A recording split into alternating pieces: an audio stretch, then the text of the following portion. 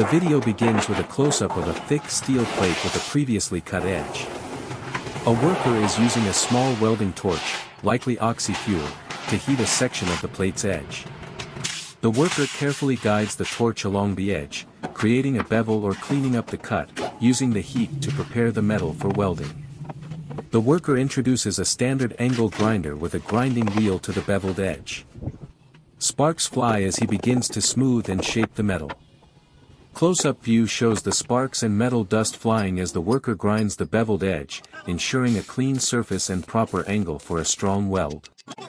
The worker turns the large steel piece over to access a different surface.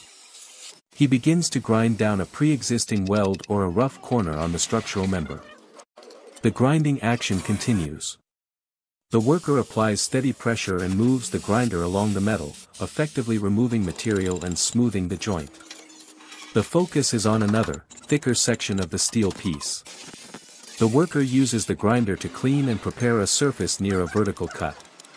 The worker focuses on creating